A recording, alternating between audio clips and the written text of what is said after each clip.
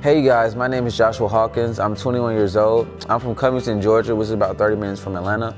And started my testimony off, I always grew up in church, and always knew the word, but I just never, had a relationship with God. So I always played basketball, and I also sang in high school. And I remember around about 9th grade, I entered to my first relationship with a female, and I always wanted to, keep my purity till I was married. But I also remember I was in high school, and one of her friends came up to me and said, "Oh, you're scary." So it just made me think I had to do it. So I fell into that, and then I remember falling into pornography as being in high school as well. So after high school, I didn't really know what I wanted to do with my life. I knew I could sing, but I didn't know exactly what I should do with it. So I had this song that I was promoting, and I remember doing showcases in Atlanta, and I was also modeling and acting.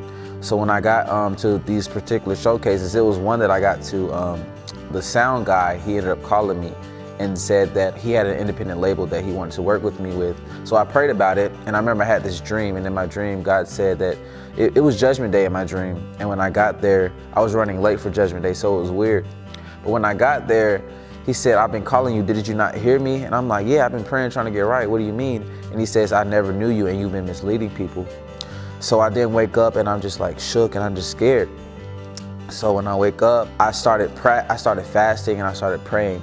And as I did that, I remember my auntie gave me a call, and she called me and she told me about this conference with Eddie James. So I was like, okay, I'm trying to get right with God, so I guess I'll go.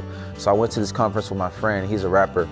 And the first night I went, we ended up leaving early, but in my heart, I felt like I needed to be there. So I went back. They had a workshop for worship leaders. So I went back, and I really loved it. And I showed these guys my song that I had, and they really loved it. And I got one of the dancers here, Mercedes, she introduced me to Eddie James, and I played him my song, and he really loved it. And he was just saying I told him about the dream that I had and the different visions that I wanted to do.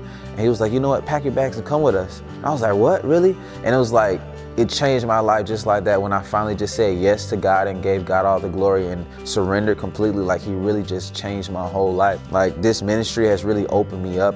Before, when I first got here, I remember I didn't really open up to people. I was really quiet and I was kind of shelled, but it really has given me the freedom, and I've become more open to worship and free. And it's just I've been taken through deliverance, and it's I'm free now, and I really do appreciate this ministry and everything it has done for me. And it's just been a great experience, and I've grown so much spiritually, and it's been pulling out multiple talents that I didn't even know I had, and I just really appreciate what God is doing in my life. And I just thank God for Eddie James and this ministry, and I just can't wait to see what the future holds. Eddie James Ministries is looking to raise $200,000 in the next 30 days. Can you help?